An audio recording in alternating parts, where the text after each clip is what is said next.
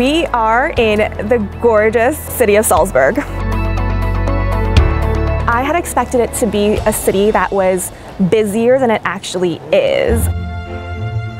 So Salzburg has been both a cultural and a nature-y kind of destination for me. I mean, obviously with Mozart and being the filming location for The Sound of Music.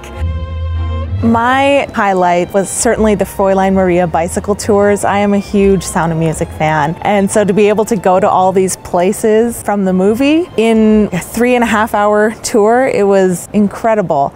And I think that that is the best way to see those sites. It was really manageable, not overly difficult at all, but just fun.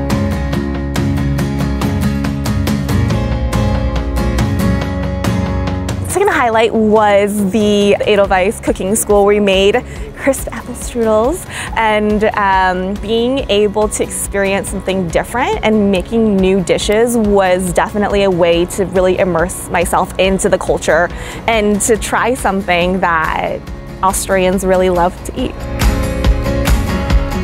There's the Old Town area, which has so much to do and so much to see. But then across the riverbank, there's also incredible shops and more beautiful churches, beautiful cathedrals, just beautiful scenery every single place you look. And we got to enjoy a concert with music by Mozart. It's hard to describe, but it's just like a magical place. You're here and everything is just pristine and beautiful.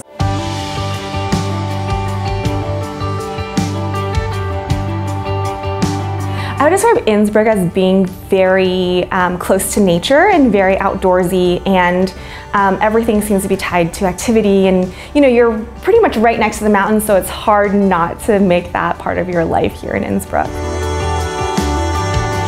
The Old Town is completely charming, and it is very old. In fact, when we went to the part where they called the New Town, they said, well, this is anything built from the 1600s to 1800s.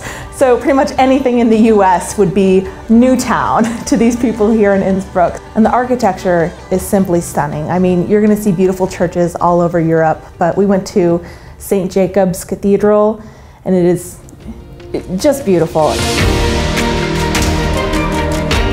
You can go in any direction from Innsbruck and there's a mountain there. I would say the first highlight was going up to Nordkette. We took the cable car all the way up, and that was an experience in and of itself. I think it took 20 minutes by cable car when you start right in town. And then having sheep randomly around you. Simply breathtaking. It is something I'm going to remember forever. So we basically walked around the peak, we climbed up to the very top, we took some amazing photos, and we had an amazing lunch at Seegrube. My second highlight was when we got to go see the Olympic ski jump right in Innsbruck. It was designed by the famous architect Zaha Hadid. It's just simply a marvel. You go up and you can go all the way to the top and you can see where the ski jumpers go off. It's truly impressive. Swarovski Crystal World was so wonderfully whimsical. We went through this one exhibit where it was all housed inside a building, but they were separated into different displays. And we would round a corner and not even know what we would be seeing on the other side. Think about those small details when your clients are coming. If they're traveling in July, you want to make a reservation for them at the Café Sacher so that they can view those concerts. They're gonna feel like a complete VIP, but it takes no time for you to do that, and it's gonna make all the difference for your clients. Try and suggest to your clients to spend more than a day trip here in Salzburg. Just being able to spend 2 nights here in Salzburg, it is a completely different experience. You are woken up in the morning by church bells because I'm sleeping with my window open because the air is so brisk and it feels so good. And to be able to see Salzburg at a relaxed pace, that just makes the difference. Another thing that they should really think about is making sure they are getting a licensed guide, because there are places that you can't get into if you're just going on your own and just trying to tour on your own.